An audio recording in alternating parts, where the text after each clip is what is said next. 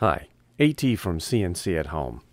In our last video, we finished burning our coaster project. The next step is to take these into the garage and clean all of the paint off. To clean the paint off of the tiles, I'm going to use lacquer thinner. I use about a capful for a tile. It seems to be about the right amount. In the past, I've used a mineral spirits to clean the paint off. Even though that worked, as we'll see, it didn't work quite as well as the lacquer thinner. The lacquer thinner really cuts through that paint quickly and takes it off. As in past projects, I am using a putty knife to scrape the paint off. I noticed that the paint was coming off very easily. As I cleaned up the tiles with the lacquer thinner, I was able to get a really nice shine back on the tile.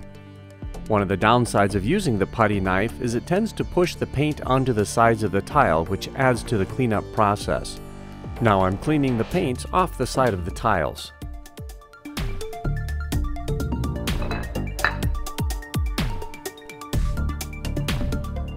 Because my can of lacquer thinner was brand new and full, it was difficult to pour a little capful, so I'm going to transfer some of the lacquer thinner to another container just for ease of use. I'm also going to put on some gloves to help protect my hands, not so much from the lacquer thinner, just from the cleanup needed to get all that paint off.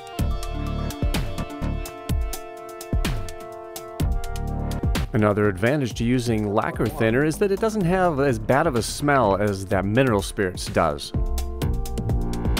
Because I have several tiles I need to clean, I don't have to be too accurate on the amount of lacquer thinner that I'm using. It'll remain in my little dish, any leftovers, and I can use that for the next tile. I am still using the putty knife to clean the tiles. That does work well, and still leaving a little bit on the edges. As we'll see a little bit later, I switched to a new method that seemed to work well with the lacquer thinner.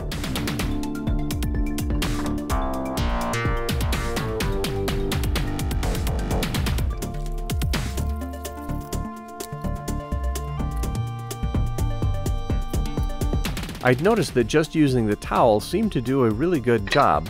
So with the number 4 tile, I tried just using the towel and dipping it into the remaining lacquer thinner. That took the paint off real easily, and so I've switched to this method.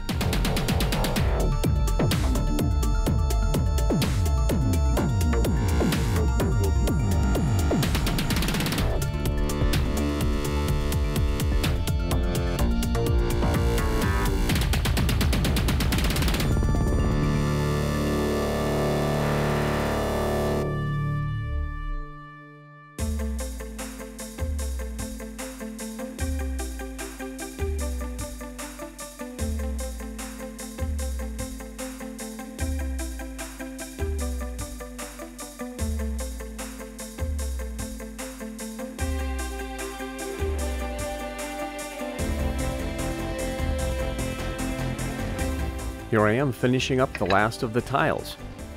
With the bulk of the paint cleaned off now, I want to go back over the tiles and give them a second cleaning. This will get any of the remaining residue off of the tiles. This process goes quickly and is very similar to the prep that we do on the tiles to get the fingerprints and the oil and whatnot cleaned off the tiles before we spray paint them.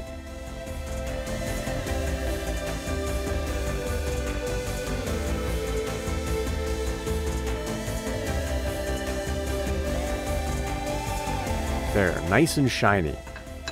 Let's take a look at what these tiles look like, arranged in a standard phone keypad orientation. Looks good. The next step in the cleaning process is to clean any remaining dirt and chemicals off of the tiles. I just use some warm water and some soap and a scrub brush. Clean each of the sides of the tiles and the edges, and then rinse them off to make sure they're nice and clean.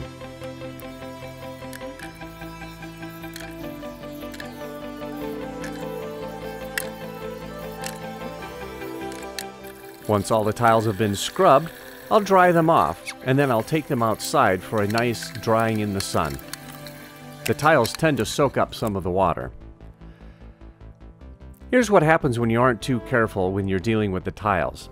I dropped the asterisk on the floor and it broke into several pieces. Now I'm going to have to make a new tile. Fortunately, this is probably the quickest one to burn as it is the smallest character.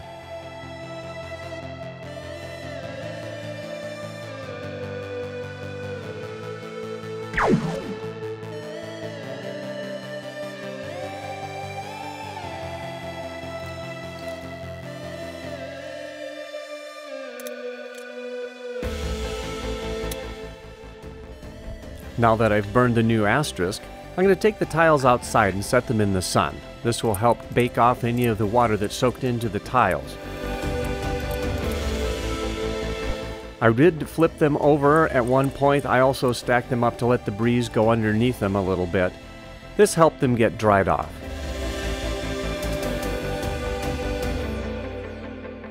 The last step in this process is to apply a square cork backing to each one of the tiles. The cork that I purchased already has an adhesive back on it, so it's just a matter of peeling off the backing and then sticking it to the tile. I did this to each of the 12 tiles and just lined it up by eyeball. Doesn't need to be too perfect, just somewhat centered in the back, and then just pressed it on firmly.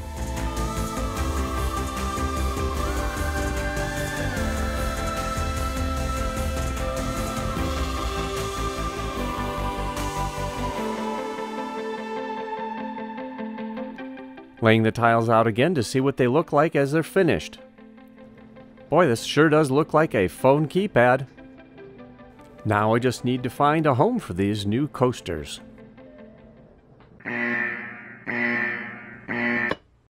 Oops.